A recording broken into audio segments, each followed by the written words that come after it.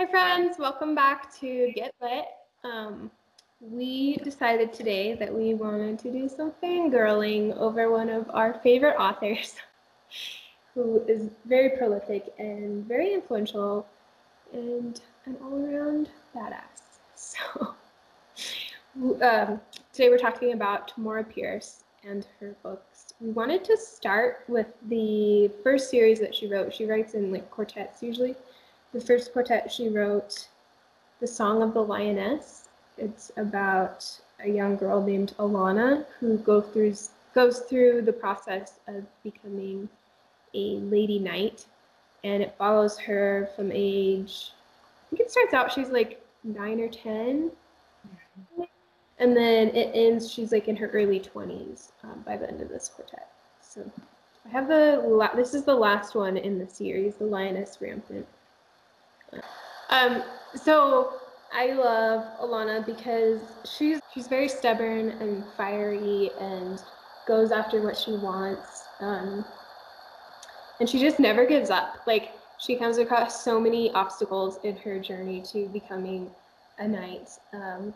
I feel like this series is really kind of the blueprint for a lot of the books that are coming out recently and that are so popular, where you follow a young girl who's fighting against the odds and works really hard and achieves victory at the end. But what makes these different, not just that they came first, but the way Pierce writes. I love the way that she addresses topics like sex and menstruation and friendship. Like, she's so real in her books, and she addresses things with such a direct tone that I came to these books later in life. I was only like a few years ago. I was in my 20s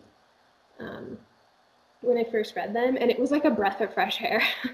And it was kind of this like aha moment where I was like, oh, this is where everyone is coming from. This is Alana, this heroine, is what all these girls seem to be based on. And I just really appreciated finding Alana. So I really enjoyed the love triangle in this series. You not so much? Love triangles, that is the one thing I'm really, no, I will always be like, all right, if everybody can get along, everybody can be lovers. Don't choose one, choose both. And it's always like, and if it's not choose both, the choice is always obvious and it gets belabored. It's just triangles. I'm here for them. I love them. Awful ones, good ones, ridiculous ones. Here for it. This one is not that bad. Awful. You're right. I had a little bit of second lead syndrome. I did not. I like for 100%. I love Jonathan though. He grows up with her, and he's like, I don't know. He's like her first, and I just like him. He's so shiny and happy, and he's not happy, but he's just a domineering asshole the older he gets, and I'm not there for that. He is a little bit. He ends up being not so bad, and he ends up with who he needs to end up with. That's true. That's true.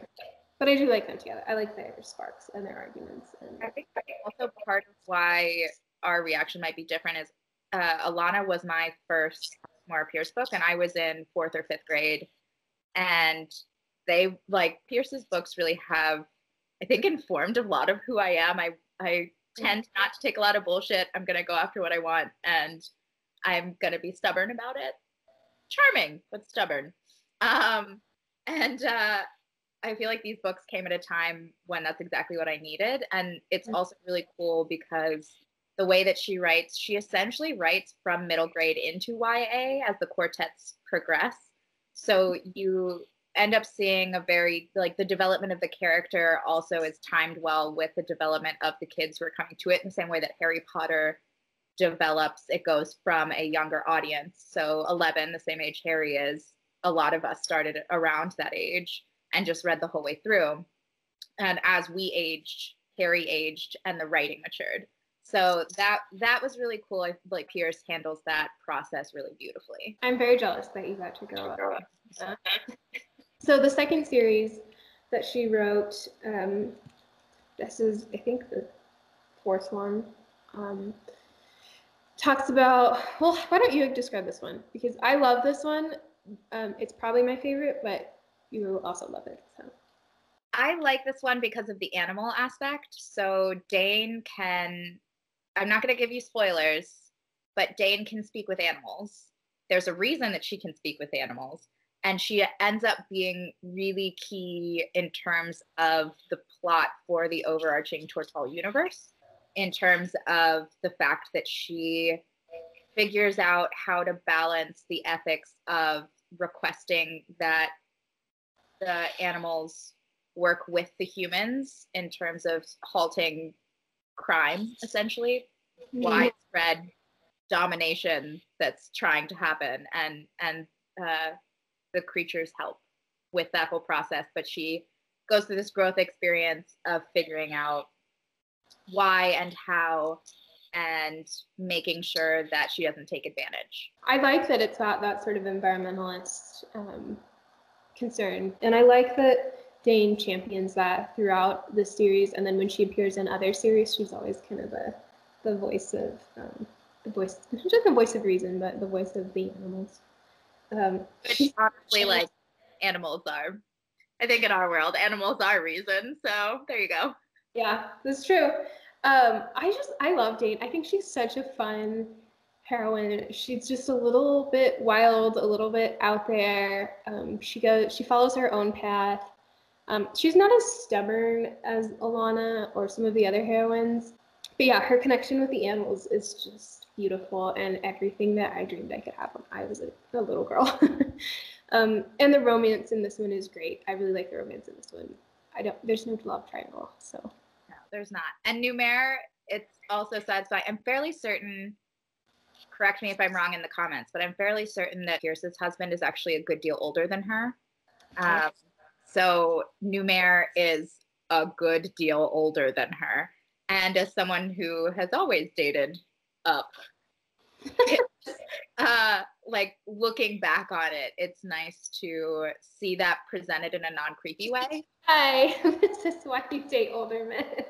It's all Tamora Pierce's fault.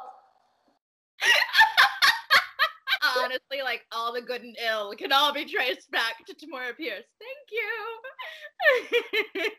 I will say, I think the reason why I'm less attached to the first two, Alana and Dane, are because they don't hold up quite as well as an adult reader. Although Kelsey's going to disagree with me because she's not a fan of the other two. Yeah, no, I think they hold up, and I think that they're more fun than the other two. But let's talk about the other two because so this third quartet is called Protector of the Small. Yay! And it follows Calandry on her journey to becoming a lady knight. Very different from Alana, though, both in the story and in the characters. So this is Ede's favorite, so why don't you talk about Kel? So as Kelsey said, it is still very different from Alana, despite the fact that they are both trying to be lady knights. Alana was going through, and she had to pretend to be a boy because it was not acceptable. And Alana, anyone who grew up a tomboy will understand the struggle that Alana goes through, where you have to, like, pretend to be a boy in order to belong.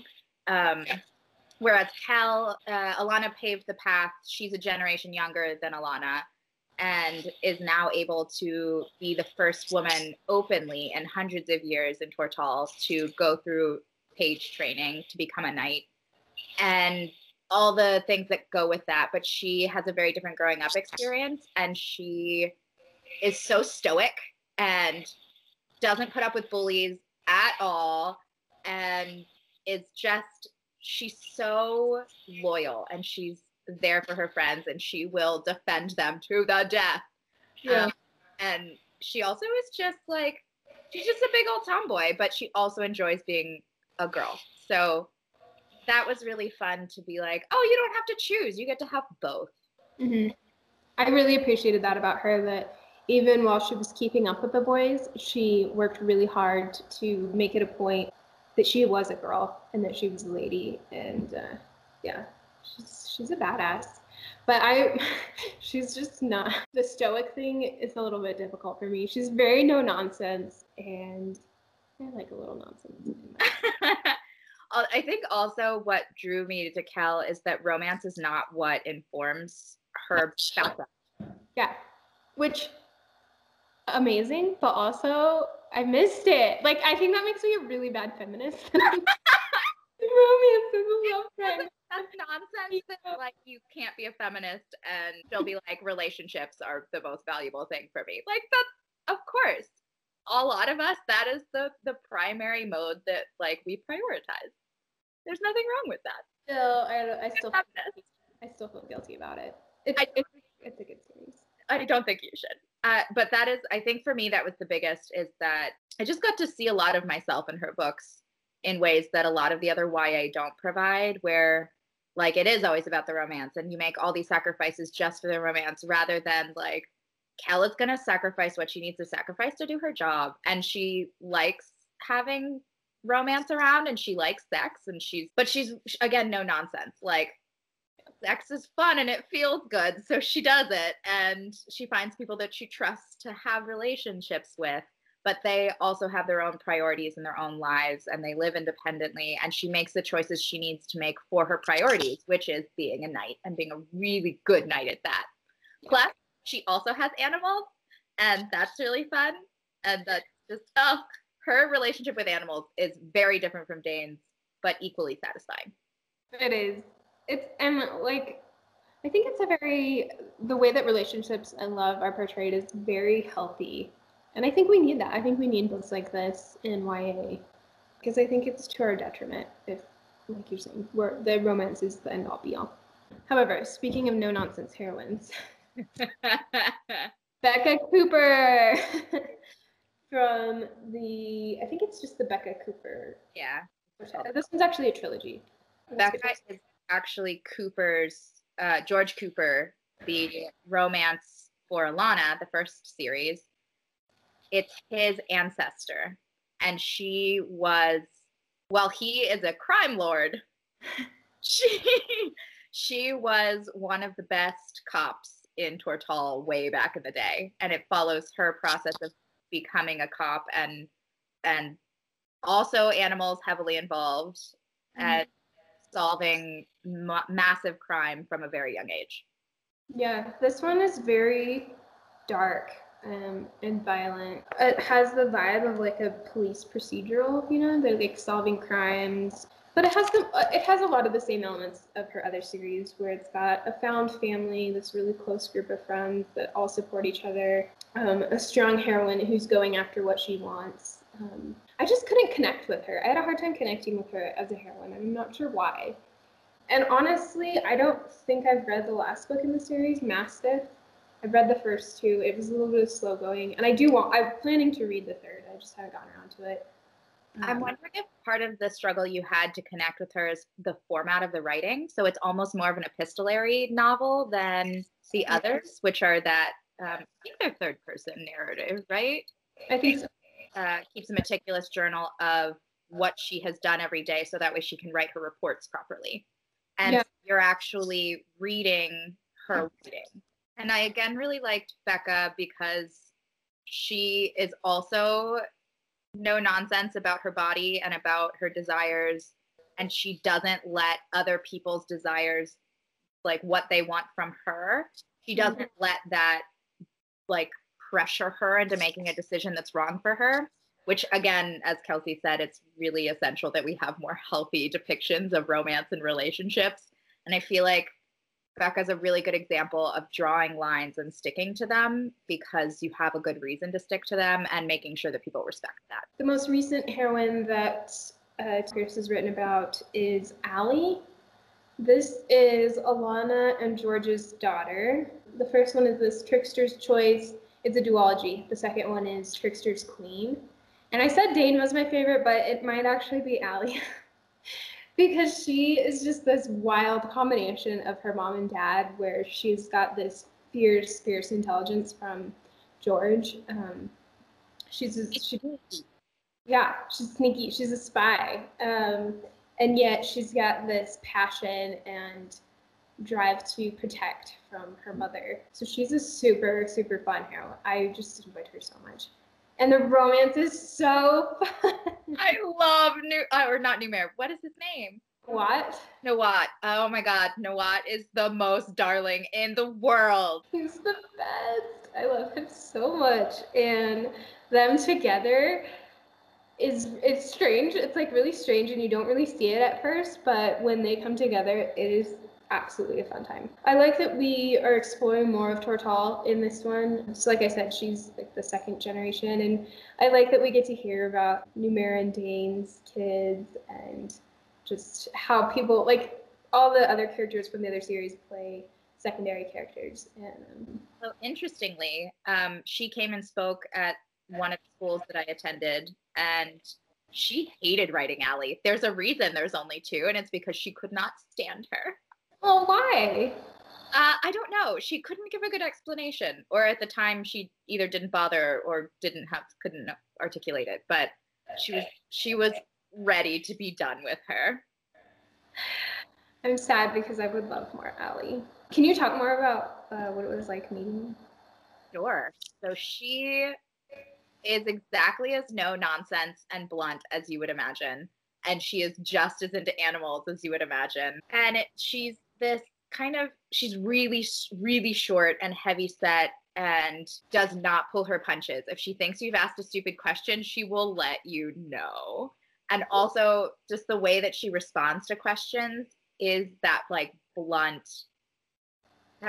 characteristic that is a little bit like, you're almost like, are you being rude? Do you not want to be here? But she is actually there for it. It's just that's how she interacts with the world. And so it's really satisfying to go back and read all of them and hear her voice, because she is in there. It's definitely a toned down version of her, like snippets of her, rather than her writing herself. She was saying about character creation, they really do kind of tell their own story, and she's writing it down is how she put it.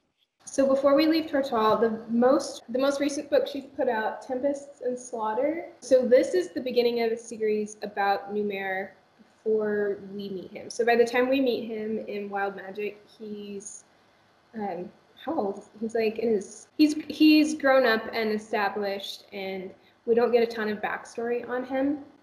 So this is his backstory. And I did enjoy this first one. Again, similar elements, a trio of friends that are really close and have each other's backs. It was a little bit of slow going. It didn't suck me in like some of her other books. And he almost didn't quite feel like he was Numair yet. Like he goes by Aram. It was good. It definitely wasn't my favorite. We'll see where it goes from here. But yeah, that's what she's writing most recently. And there is this Tortal and Other Lands, a collection of short stories. I enjoyed a few of these, but I didn't enjoy all of them. I loved the one about Nawat. I don't know why, but I didn't enjoy all of these. What were your thoughts on it? It was a while ago that I read it, and I remember enjoying it, but it hasn't stuck in my head. So I think that says a lot, that the others are like, I can just recall, no problem. Pierce also writes a whole other series set in an entirely different world, not at all connected to Tortal, and that is the Circle of Magic books. This is Street Magic. It's the second one in the second quartet, but it follows, you basically throughout all these books, you're following 4 characters. I've read all of the first quartet, and then I want to say maybe the first one of this, but I wasn't as into these characters in this world. It's younger, I think. Maybe it's aimed towards younger readers. Definitely is. It's definitely more middle grade than YA, for sure, and the whole way through. So even in the way that you follow, like the material matures based on the age of the character in the Tortal books, it doesn't so much do that with those. It stays pretty much middle grade, at least from what I remember. Mm-hmm. Tamora Pierce also has contributed to anthologies, like fantasy YA anthologies. And the one, I don't remember which book it's from, she was a contributor to this one, and her contribution was a character that learns how to race and fight from watching animals. Ooh. It's good. I really enjoyed it.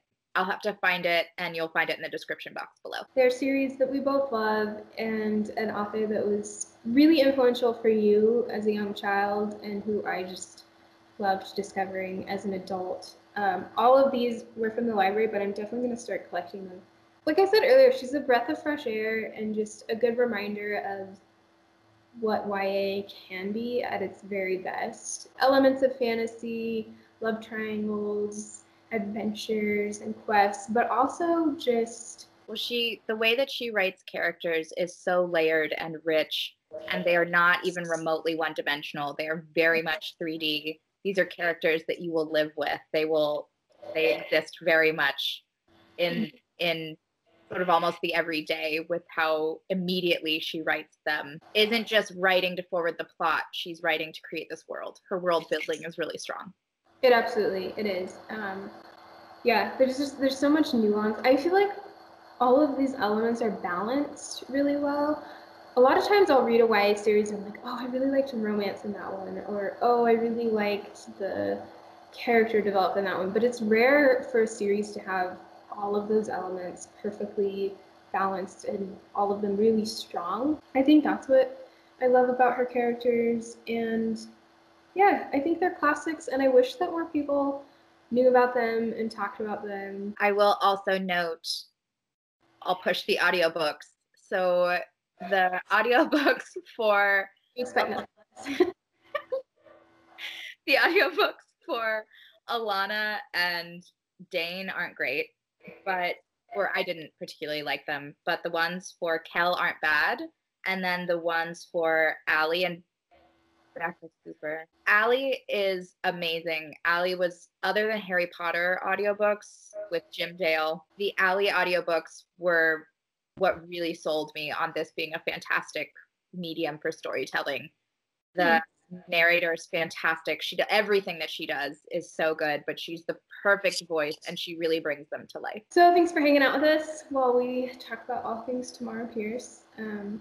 Tell us in the comments if you love Tamora Pierce. Maybe you haven't heard of her. Maybe you don't like her.